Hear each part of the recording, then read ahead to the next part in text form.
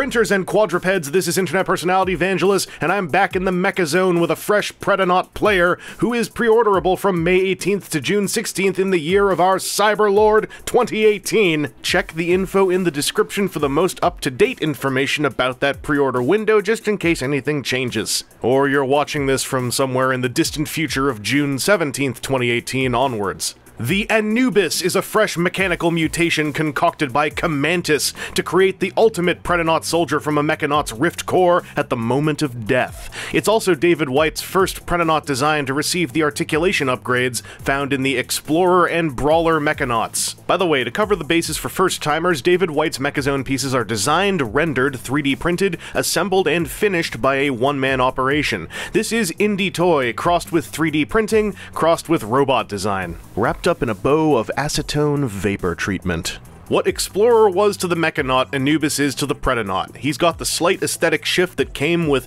moving away from ball socket limb connections to more intricate peg-based articulation, and he's very much a spiritual successor to Fang, the original Predanaut release, with wider hips and shoulders, increased height, sharper teeth, pointier points.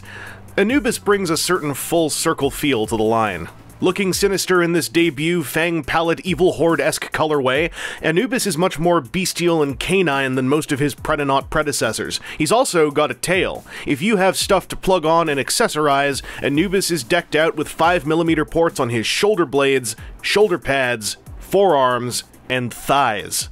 Thanks in part to his articulation design, Anubis just looks more subtle and intelligent. I had the same reaction to Mechanaut Explorer, and while a lot of that is me playing with joints, the residual effect of all the new articulation design gives the current generation a deeper emotive profile. And that's not to gloss over how the Anubis head sculpt adds a certain air of raised intelligence to the beast, through the shape of the eyes and the less pronounced muzzle.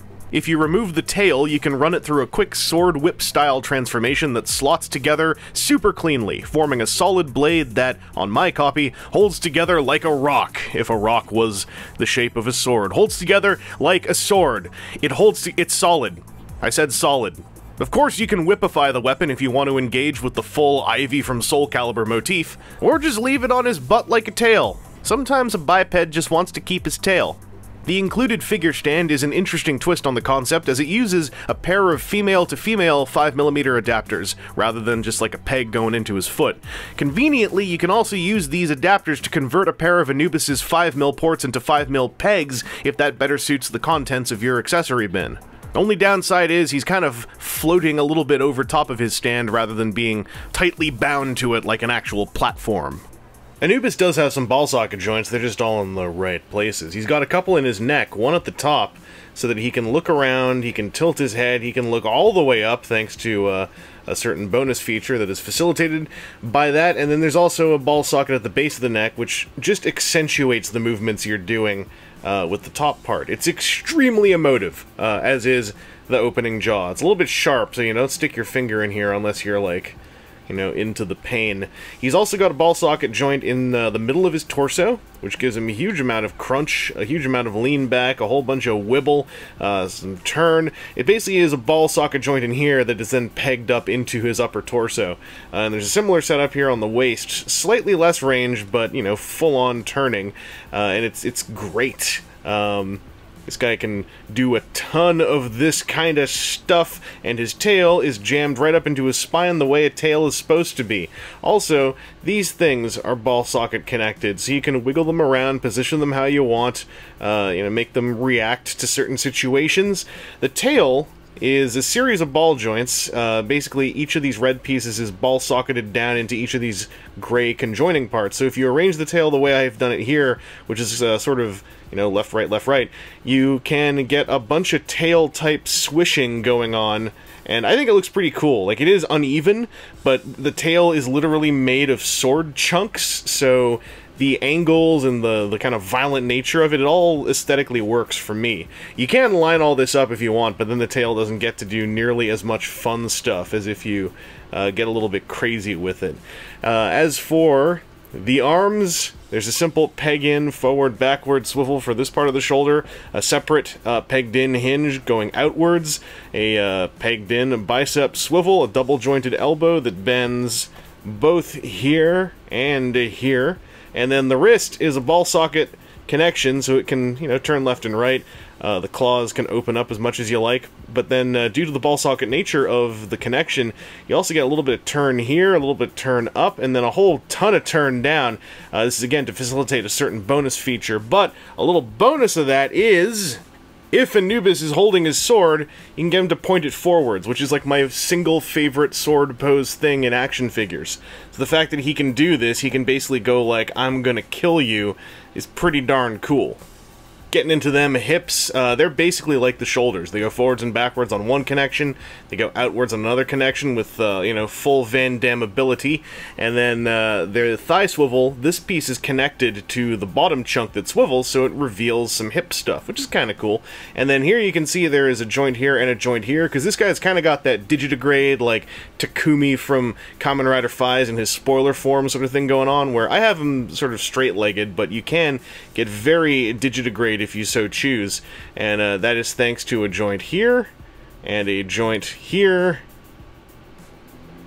and then another joint down here above the ball-socketed ankle, which itself can, you know, go forwards and backwards, but more importantly, tilt a whole bunch. So articulation-wise, this guy is doing it for me. He's making me feel good, and while I still feel like the more natural articulation lies in the Explorer and the Brawler, that's because they look more like people. This guy is a lot more feral and canine and savage. So, you know, he's got the digitigrade leg thing going on, which means I find him a little more awkward, but I find everyone with digitigrade legs to be more awkward. I'm real happy with how much this guy can look like he's about to pounce, rip your face off, eat it, digest it, and then tell you all about the bonus feature. Ooh! Making use of the copious range found in several quadrants of the articulation setup, Anubis can shapeshift into a savage quadruped mode. This is a really cool cherry on top of the upgraded Predanaut, doing a Beast Wars simple transformation that is supported enormously by the overall aesthetic and proportions. He looks vicious, pouncy, and mean. And all those joints we just talked about earlier totally come into play for the quadruped form of Anubis, allowing for a load of canine posability that further justifies the alternate mode.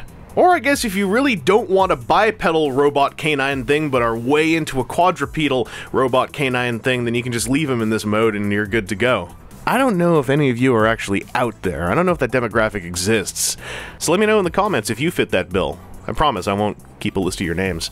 Okay, I promise I won't share that list of your names. I promise I'll... You know what? I'm not making any promises. Hey, look, it's time for overall thoughts. This could have been a simple articulation overhaul, but with every major beat, the Predanaut Anubis drops a little bonus feature that shows a delighted passion for making cool toys. His tail-to-whip accessory is very smartly designed, and gets some support from the wrist articulation's extra range for point-the-sword poses. That extra range primarily exists for the massive addition of a simple transformation feature, which also enhances the range of articulation on the Anubis neck assembly by virtue of needing the creature to be able to look straight up. All this stuff weaves together, with features enhancing and supporting other features, into an end result that marks another solid milestone for David White's Mechazone efforts. As I said at the top of the video, this is still more of an indie toy than anything else, being designed and produced in-house by one artist, but as with David White's other wares, it's got a great playable hand feel that makes it my kinda indie toy. The price of $75 US is paying in part for the fact that one guy is doing all of this, but if you pre-order during the pre-order window that you should check about in the information box description below, you'll also get a bonus Anubis protoform figure, which itself has 13 points of articulation. If you aren't into artist-driven indie toys, then hey, come to your own decision, but if you are, or if you've been following David White's work, or even have picked up a few Mechanauts and Predanauts in your time, this one is a solid addition to that collection, especially if you still haven't experienced the Explorer or the Brawler. You've gotta mess with the current gen Mechazone articulation stuff. It's still legit incredible to me that this whole figure came out of a 3D printer in an artist's workspace. Anyway, this has been Internet Personality Vangelus, and I've got fingers crossed that somewhere in the queue, Camantis is making his way towards his own Mechazone upgrade. I love me some bug robots and would love to see what a second generation version could do.